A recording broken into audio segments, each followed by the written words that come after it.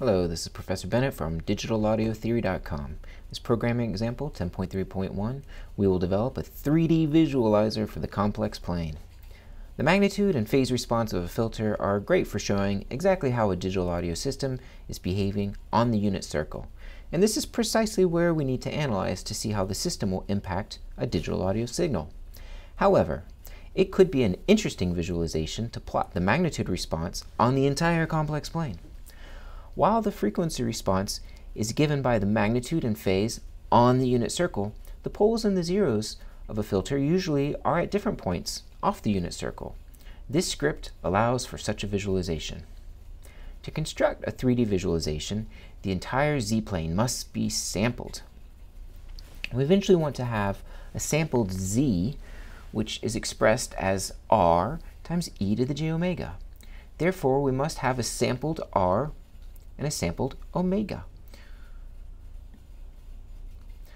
So we're going to use omega from negative pi to pi in 100 steps, and we're going to sample the radius from 0 to 1, 1 being the location of the unit circle, in 30 steps.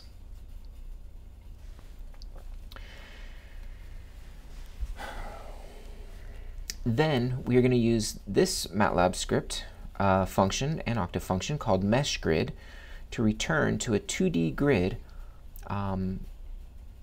based on the coordinates contained in the vectors r and omega. This gives us a 2D Cartesian grid. Okay.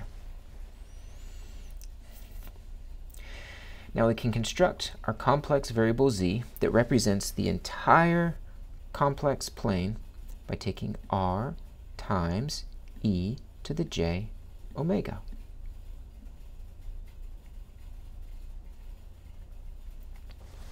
In this script, 3 types of filters are provided. The first is a notch filter developed in Chapter 9.5.2. The second is a first-order low-pass filter or high-pass filter developed in Chapter 9.5.1. And the third is a second-order IIR resonator that's described in Chapter 10.4.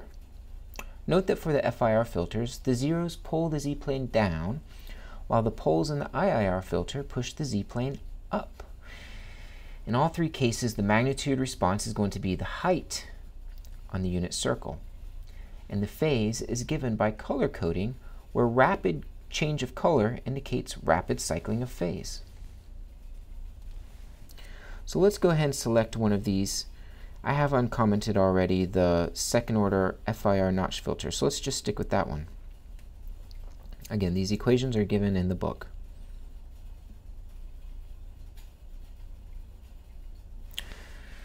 So let's first extract the magnitude and phase out of this.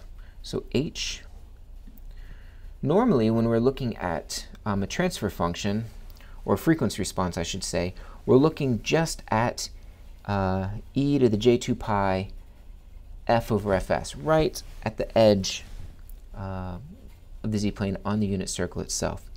But here we're using this grid z, right, zg, which is actually covering the entire complex plane.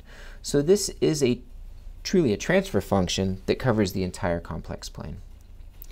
So we can pull out its magnitude and angle no differently than we normally would, using abs and angle.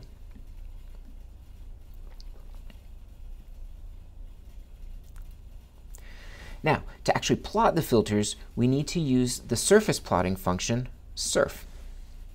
This function accepts a rectangular grid, so we need to convert the polar form grid to a rectangular form grid using sine and cosine, just like you would with a vector, as we saw in Chapter 2.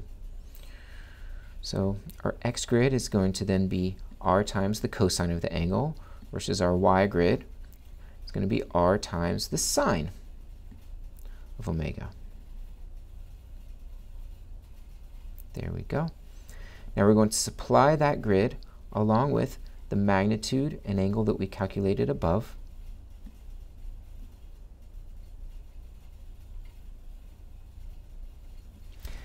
And we get a lovely 3D representation of our filter. So this one was a notch filter.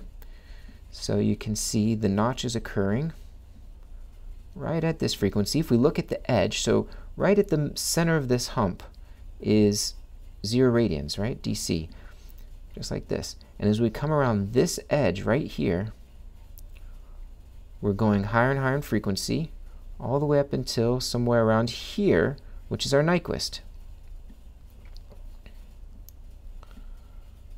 So we can see the notch occurring.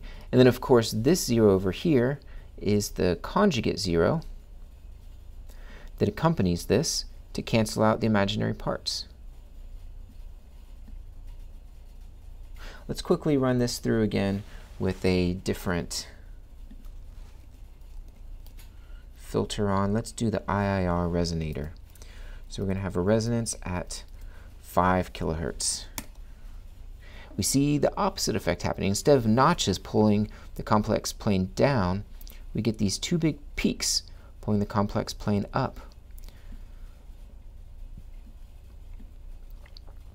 And again, the outer edge here gives us the magnitude response as we would normally plot it, because that's right on the unit circle.